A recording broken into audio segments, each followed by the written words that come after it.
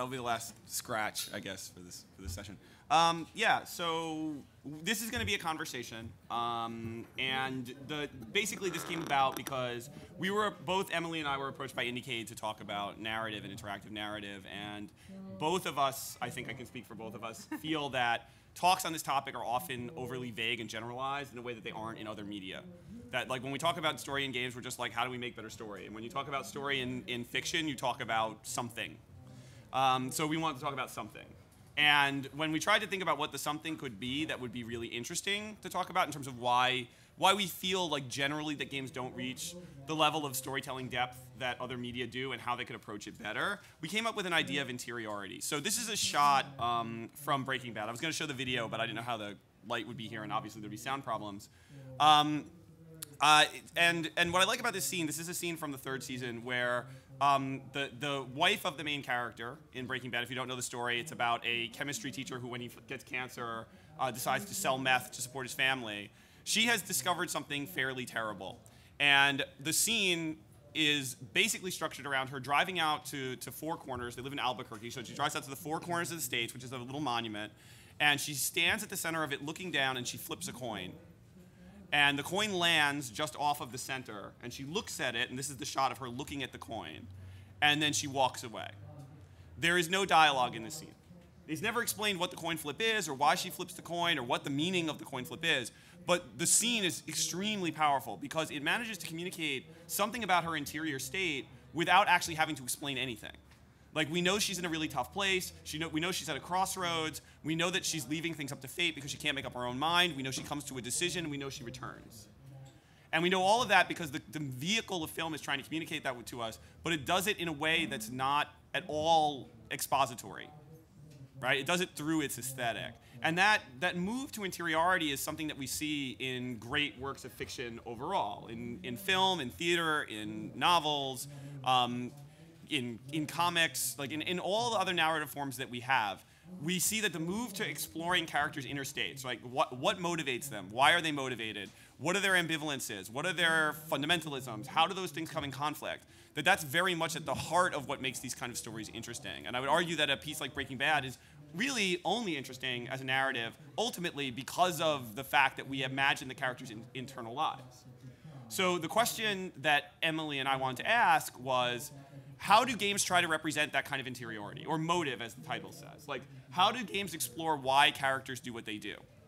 If we see that as a sort of a center for how narrative is interesting, and a center for what we look for from good narrative, how do games try to explore that topic? And what are the techniques that games have used up to this point, and to what levels of success? And I think the one other thing that we want to say to introduce this topic is that when we talk about how games approach interiority, we mean this from a system level. Like, this is not about how a game's story might include interiority, or how games' characters might, because obviously games have plots, so characters do things, right? And they're clearly motivated to do them. This is about the way that the play activity of the game actually has some relationship to that motivational structure. Like, how does the game actually recognize motivation? How does the game represent motivation through play? Is that something the player has control of or doesn't have control of? And if so, what kind of effect does that have on the outcomes of play? If you haven't realized, this is an intellectual and theoretical talk. We have lots of examples. Yeah, but we have lots of examples. So, the first example we want to talk about is games that don't actually think very hard about interiority, and don't actually present interiority to the player at all. They just give the player a vehicle to play, and they let the player effectively think whatever they want. So, like, so I think the way to think about this is like games where the protagonist basically has no personality. Yes. Well, no personality sort of predefined necessarily. Yeah. So I think the classic example of this is Half-Life, right? So Gordon Freeman is a character, right, and he does stuff, and certainly people talk to him. Right. But like he doesn't ever talk back, and there's never any indication that he has any motivation at all other than just to keep moving forward. And the game doesn't ever try to make you feel like you're playing with his motivations in any way. You just kind of do what he does and think whatever you want. Yes. Though, I mean, often sort of in a context where you have to, I mean, you're sort of forced into situations where you have to defend yourself and do things, so you can sort of assume that he must be feeling some emotions of sort of very basic fear and and a need to preserve himself. But beyond that, it's kind of up to the player to decide how he might feel about particular things or situations. Yeah, and I feel like motivations like that, like survival, don't count towards fiction, right? Because I don't think there's any interesting development that happens because you want to just like there's no interesting story that's just like you have to survive. It's like you have to survive, but your child is left behind, or you have to survive, but you're compromising your morals, or you have to survive, but there's some source of internal conflict at work, which is really the point. And if the entire point is like I have to do something or I'm going to die, there's probably not a lot of internal conflict about whether you're going to do it or not, unless you've got some other value at work that's being challenged. But we don't really see that here. Yeah, and I think that I think this is true of a lot of games that are deliberately trying to stay open in terms of who characters are. So like World of Warcraft, I think is another really good example of a game that just does not, there's tons of plot in World of Warcraft. Like there's tons of little quests and stuff, but none of them ever care about how you feel about them or really reflect any kind of internal process that your character might feel. But I think it's an interesting point because as soon as you start having a multiplayer game, then you have a context where the players can make up their own stories about why they're doing things and share them with the other players, even if the game itself doesn't care at all. So you can have an idea of like, why did I do this and why did I care about this that you're telling to other people, which is not, but at the level of sort of what is the game trying to elicit from you. Well, I mean, this gets into that frothing idea, right? That like the story is gonna just like, that the game could just be this sort of like this inspiration pad that story could just spill out of, right? I mean, that's what I hear when I hear that. It's like, oh yeah, I did a bunch of stuff in the game and then I thought about it and I was like, oh, I probably did it for this reason. I could tell an interesting story about that, and then I sat down and wrote that story. Right, but that does create, at some level, an experience for the player that does incorporate motivation. It's just entirely on them to come up with it and share it and decide how much they care about it. To what extent do you think the system is responsible for encouraging that stuff? Because I would say World of Warcraft doesn't encourage it at all. Well, very little, yeah. I mean, it's entirely sort of something that people put on as a superstructure. I mean, I get really weird about frothing because I feel like I mean, what I said this in some other talk, that like I could go out to like on a pub crawl with a bunch of my friends, and that could become a really interesting story that I could tell. But that wasn't a system designed to tell stories. That was just me going having fun with my friends. No, but I mean, I think there are, any system that's creating moments where something ambiguous could happen. You choose to save this person or save that person. Anytime you've got something like that does create a little bit more sort of for people to spin out a motivation about than like, and then I was thirsty, so I had another beer. So, I mean, there's, there is some idea of, are there evocative ideas here? Are there points of tension here that then can be spun out into something to discuss? And just the fact of having a multiplayer environment makes it possible to do that. To have somebody, I mean, I think an important point here is you've got somebody to be an audience to your ideas about your character, which happens in multiplayer, and trying to reproduce that in a single player system is considerably more challenging. Well, can you think of a multiplayer game that does that not at the level of sort of a role-playing server that was specifically designed for that purpose? Because I feel like you could go into World of Warcraft in the one where everyone speaks in fake medieval language and then like just like perform that. Right. But is there a game that you think deliberately creates those moments? I mean, there are a few games. I mean, this is skipping ahead a lot, but there are a few games that do kind of encourage you to pick out things from your experience that were important to you or interesting to you about what you played and share that information with other players. And sometimes that's sort of in a viral context, but sometimes it's just part of play. And so one thing that comes to mind is Fallen London, which I think we've got a slide of way farther on. But there's a story in which you've got sort of lots of, it's a browser-based game that you play sort of over many days, you keep coming back to. It's got lots of little stories in it and lots of little things that can happen in different places. It's a big open world. But it does several things to kind of encourage you to decide, like, what out of this is important to you and what do you want to share with other people. So you have in your character profile your sort of mantelpiece where you're allowed to indicate what objects or qualities or events from the game were really important to you and kind of put those into your profile almost as kind of like a journal of what's key to your character. And it's a fairly, it's not a huge sort of feature of the game that's arresting your attention all the time, but it is kind of indicative, and sometimes if you go through and look at other people's Fallen London profiles, like you can see that they've put a particular animal or a particular weapon or something on their mantelpiece, and obviously that means like that is something about who they think their character is. being expressed that way. Okay, so I mean, yeah, it's an interesting thing to think about, because I think a lot of games don't have any intentionality behind it. They're just trying to be universal, and it's interesting to think about a way that you could leave the net this open and still have it be meaningful somehow. A second possibility is that the game, through the narrative, actually forces the player into a particular interiority. And like the example that I like to think of for this is God of War, particularly the original God of War. God of War is very much about Kratos and who Kratos is, which is a monster, like a cursed monster who destroyed his family. And so there are scenes in the game where you are like literally forced to do horrible things, and to proceed you have to do horrible things. The one that comes to mind for me is the scene where there's a door that will only open if you sacrifice someone in front of it in a fire pit, and you have to drag a person in a cage who's been left here for this purpose across a long room, and it takes like 2 minutes to just drag this person all the way across into the pit, and the person's screaming at you the whole time, please don't kill me, I have a family, and all this stuff. But you can't proceed unless you do this. Like, there's just no way for the game to go forward. So you don't have a choice. You have to be a monster. Right. Well, I mean, this is what the Portal Companion Cube is riffing on, right? Like, here's a box. You have to destroy it. You're going to feel really... and then it's like the game is actually telling you to feel bad about destroying the box. And it's totally shoving the motivation onto you. And yet somehow, for a lot of people, that actually is kind of effective. Like, I did feel kind of bad about destroying the box, even though I totally knew I was being played with. Yeah, I have a 3-foot companion cube in my office. So yes, that was meaningful to me too. Yeah, but I mean, how?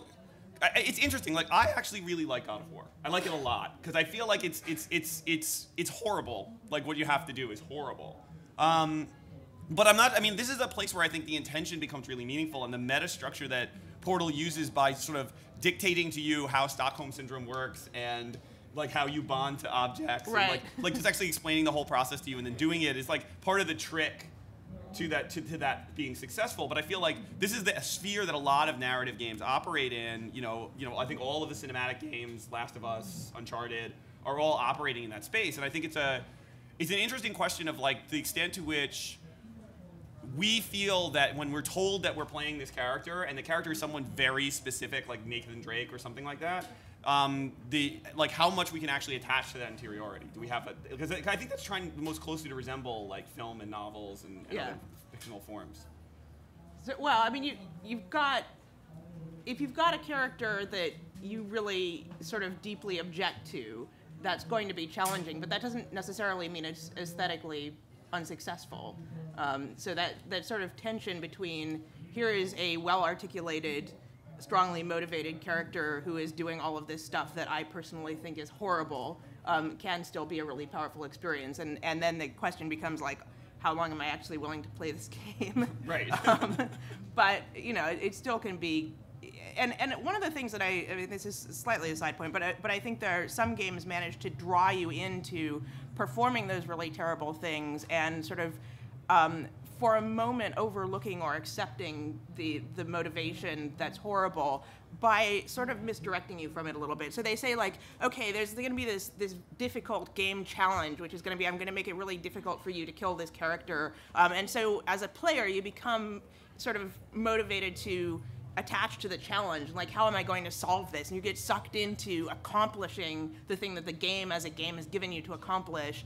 And then, once you've actually done it, you're like, was that actually a good thing? Did I want to do that? And so in a weird way, the sort of the game aspect of it pulls you into performing something and accepting the motive that goes with it, even though if you were just being asked, like, is this something that you would want to do, you would say no. Right, I think again, something that's in this later, but I think Shadow of the Colossus is like the exemplar of that, right? Like, you're given this like really hard puzzle thing to do. It's very, very difficult to pull off. You're supposed to feel triumphant when you succeed, and what you basically did was kill a whale. So I feel like that's like, I mean, I think that kind of juxtaposition is really interesting, where if you're paying attention to the death scenes in Shadow of the Colossus, you kind of have to ask yourself why you're going forward. But more on that later. And then I think a third way to think about it is games that actually allow the player to choose a particular interiority. So it's not open. It's not like the avatar doesn't have potential. It's that the player gets to navigate what the system has allowed to be possible. And I think like Bethesda's games. Ooh, that's a blurry screenshot. I think I think like the kind of like these open world games in the sort of Fallout, Elder Scrolls vein do that by having you ally with different people and choose which sides you're supporting and stuff like that. You really get to define whether you're like good or evil in a fairly complicated way relative to the social structures in the worlds that you inhabit. Right. So because but effectively what you have at that point is your character's interiority is about sort of alignment with particular external parts of the culture, and so that's kind of drawing out like, do you feel most comfortable with this group, most comfortable with that group, as a way of kind of reflecting what might be going on in your character's head and what their principles and values might be. Yeah, I mean, I certainly feel that way when I play these games, that the decisions I'm making are because I'm playing a certain character. Yeah. Right, and I understand it that way. I mean, do you think that's true for most players, that that's what's going on? I really don't. I mean, you know, the one conclusion that I've come to the more I've done this is that people don't play games the same way.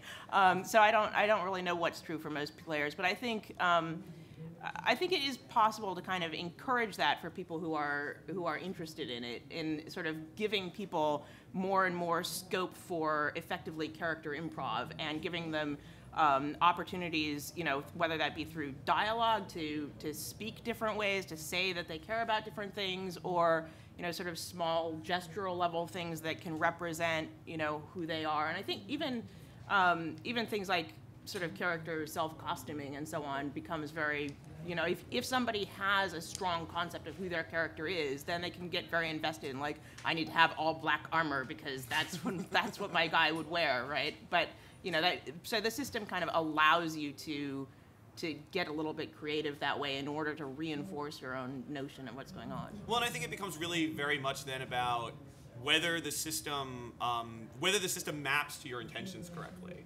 Right? I think a lot about the ending of Silent Hill 2, which is one of my favorite games of all time, right? But the endings are kind of weird because you could end up in bad endings because you just did adventure gamey things.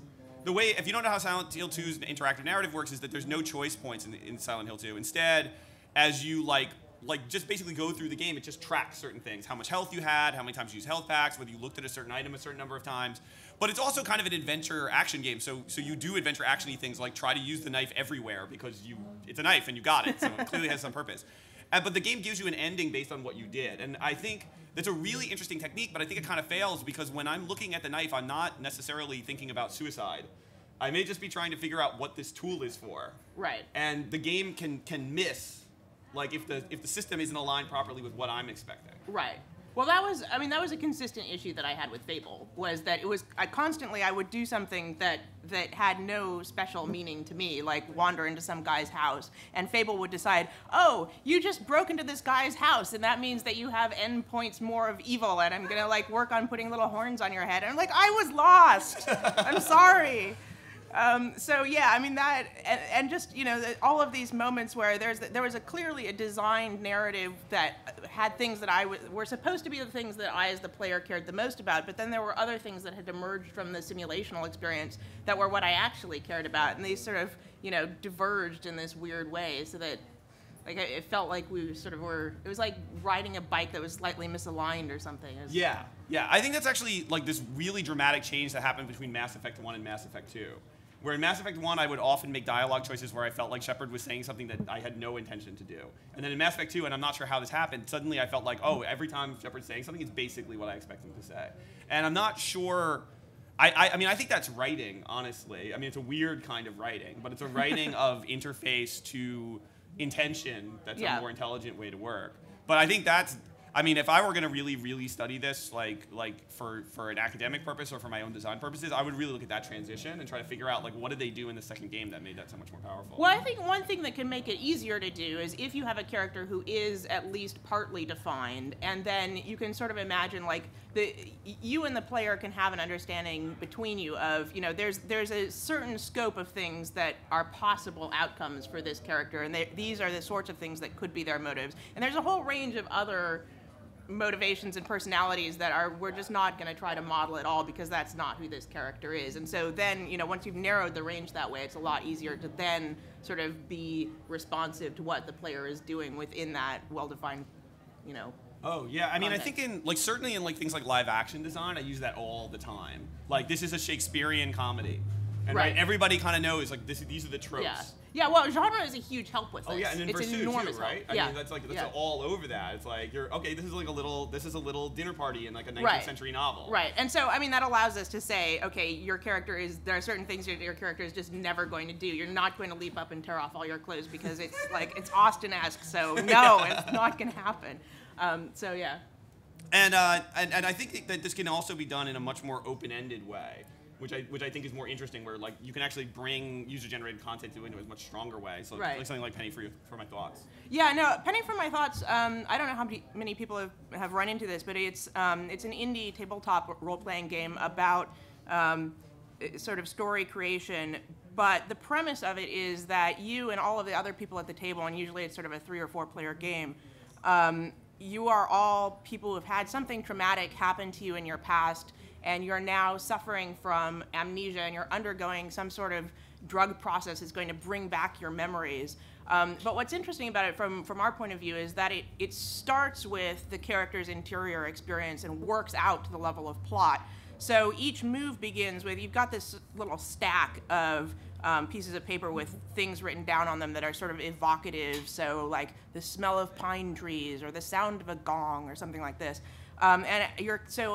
To start your move, you pick up one of these pieces of paper and you say something like, I'm remembering a happy experience that I had, and I associate this with the sound of a gong. And then one of the other players will say, oh, well, was it a dinner gong? Or, something like this. And you improvise in this sort of yes and way, building up an actual narrative, but starting out from what was the feeling that was at the center of this moment, and then kind of building the story out around it.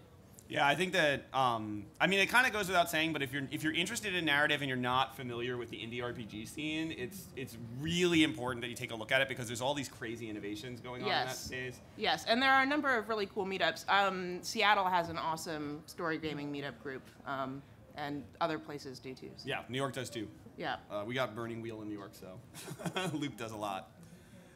So I think the second half of this is talking about like where interiority sits at the mechanical level. Like what is the system actually? So aside from how does the game express interiority, how does it ask the player to express interiority, how does the system refer to that interiority once it's in the system? Like, does the system actually care that you have a view of your character? Or does the system care what you're thinking? Or if it does care, how does it express that? And is that a part of the play experience? And so I think to start, it's interesting to think about games where there's forced interiority, and like, does the mechanic reflect that? Like, is this something that the mechanic reflects? And so I think that Red Dead Redemption is an interesting case of both success and failure, right? I think that the end of Red Dead Redemption is brilliant in the sense that it puts you in this moment that is such a profound gunslinger moment, and it asks you to sort of play through that moment. We're far enough away I can spoil this, right?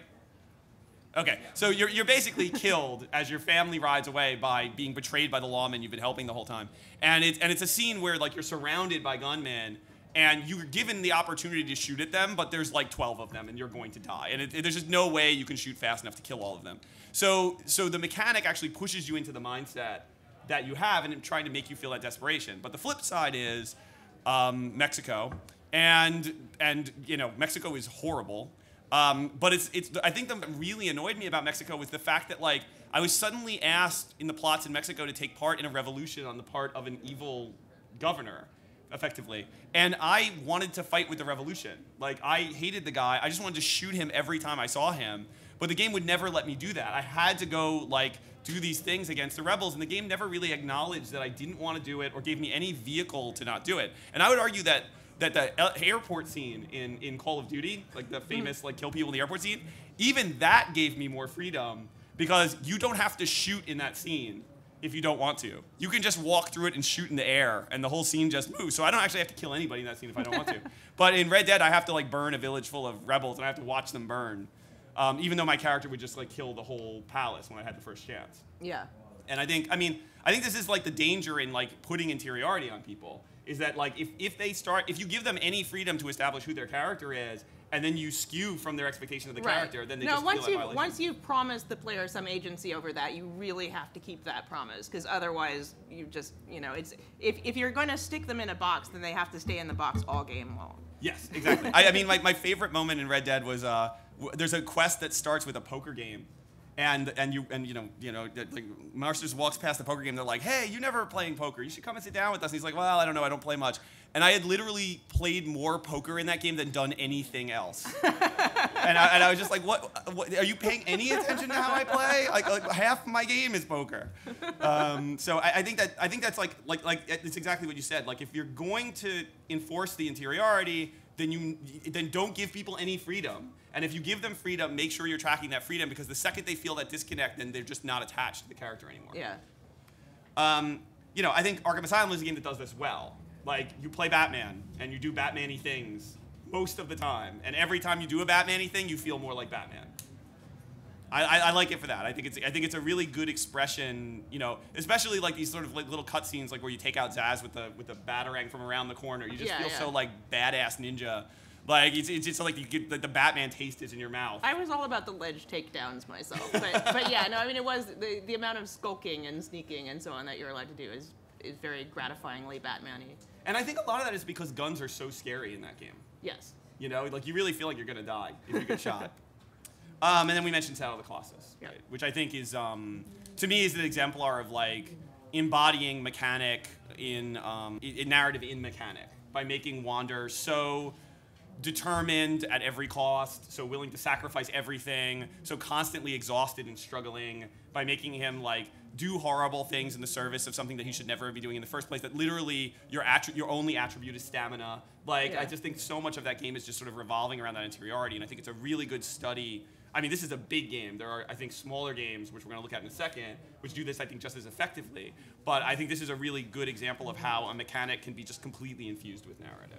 Yeah, though, I mean, there are you can also do this at the level not of what's actually going on in the game, but at the level of the UI, too. I mean, when you see in Heavy Rain those moments where all of the controls start wildly shaking because it represents that your character is supposed to be really upset, which then is going to make you more likely to make some sort of mistake and do something that you didn't maybe really want to do, which I found really annoying, and it was a really irritating aspect of the gameplay for me, but I had to admit that I could understand why they were doing that and what they were going for, is like produce this anxiety in the player that replicates the anxiety of the character and create the likelihood of a fatal mistake that you can't take back, which I repeatedly did. Like, I shot people I didn't want to shoot and like kill, so.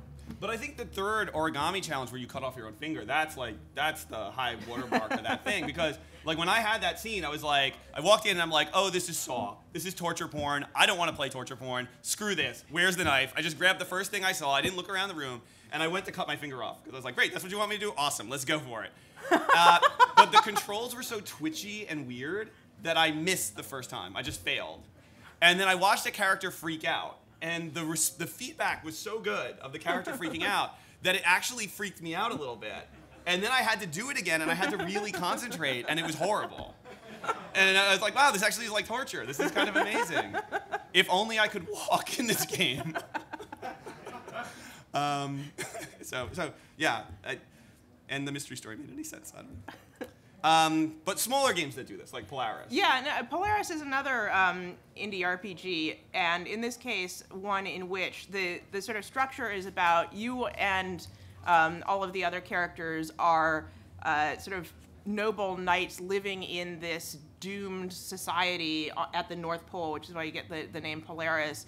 And the deal is that every time you start off with a certain number of points that sort of represent your virtue and courage, and every time that you do something that contravenes your own ethics and values or what it means to be a Knight of Polaris, you lose one of those points. And so you also have another player in the game who is your antagonist, and the job of that player is to try and set up situations where you're going to have two of your values be in conflict, or some situation where you're going to be pushed to a point where you have to do something that goes against one of your core values and desires. And so the structure of the game is that you are going to keep losing these points, and when you get down to a certain level, then new narrative events happen, and then finally you get down to enough that you're sort of understood to be corrupt. So it's a mechanic that enforces, this game, like it's in some ways a very free-form game in that you can tell a Polaris story with all sorts of contents in them, and many different things can happen. and you can tweak the setting a little bit. But no matter what you do, it's going to be a tragedy because that's what the mechanics are. And it's going to be a tragedy about people of high ideals and great courage being destroyed by reality and becoming corrupted and losing their faith. And that's the story it's going to be. And I think that there are other games that do this quite well, and I think we should accelerate a little bit. Oh yeah. Towards the end. But like Rendition, which is an IF about torturing somebody, like I think this is what you do in the game. Which I think, which you pointed out, is like a game that you play for 3 moves and then you quit. Right, but I feel like that's a valid playing of it. Like it's like I had the experience of thinking about this, and then I was like, I hate this. I'm not going to play a game about this. I'm quitting. But it sort of left you with this after. I mean, this came out sort of during the height of the Bush torture news situation, and so even after you quit the game, you're sort of left thinking about like, to what degree am I complicit in this kind of thing? Like, Well, I think it points to another way you can do this forced interiority, which is you don't tell the player what to do. You just design the system to force them to do it, and then you force them to face the consequences of what they've done. And Necrotic Drift is another game that you talked about was in that spirit. Right, yeah, no, so Necrotic Drift is an IF game in which your protagonist is this guy whose like one accomplishment in life is several years back winning this big D&D challenge. So you've been sort of like living on your winnings from this D&D championship. And you've got this girlfriend who's kind of sick of your obsession with monsters and role-playing games, except then your local mall gets attacked by monsters, and all of your D&D know-how becomes the way that you save your friends, and that's great. And so you play the whole game like killing these monsters, and then there's this. At the end of the game, you have this conversation with your girlfriend, which I still think is one of the most like gut-wrenching things that I've run into in an IF game, where she tells you that the reason that she's kind of been on your case is that she actually was pregnant, but she decided that you were not up to being a father, and so she had an abortion without asking you. And the sort of conversation is about like you're not able to concentrate on anything other than your obsession. And the thing is that as a player, you just have spent the entire game like obsessively running around killing monsters and thinking about only that and sort of blowing off conversational opportunities because that's what you had to do to win the game. So it shunted you as a player into enacting this particular behavior and then says, okay, well, so here's the outcome of that. So in a way, the game has set you up, but I still found it really effective. And then, I'm going to skip ahead because we're going to get through the end of this. And then I think the other thing is, and we talked about this a bit, is like the way that if you're allowed to choose motives, how the system reinforces them. We talked a bit about Fable and the ways that can miss, the way the intention can miss, and then you can just feel like you're in the wrong place. We also talked about things like Fallout, where that's read into like kind of a fairly simplistic social structure as a shorthand for this. I think a game like Alabaster, where you sort of express your interiority, the game kind of forces you to talk about what you're thinking by asking questions, is another example of a way you can sort of, the system can elicit that, and then Alabaster's paths change based on what you ask and how you express it, which is not an uncommon IF technique. No, it's not. I mean, dialogue, one of the reasons that I find dialogue so interesting is that it becomes a way of getting at character interiority, because you can have these conversations about what are you doing and why are you doing it, and obviously then there's another layer of like, am I willing to tell you about why I'm doing this, or am I going to lie to you? But that kind of allows a little bit of delving into that territory. And then I think a really fascinating example of this that's worth talking about is Walking Dead, the Telltale Walking Dead game, because Walking Dead does ask you in moments to express your interiority, and in a way that's almost pure. I haven't seen a game like this.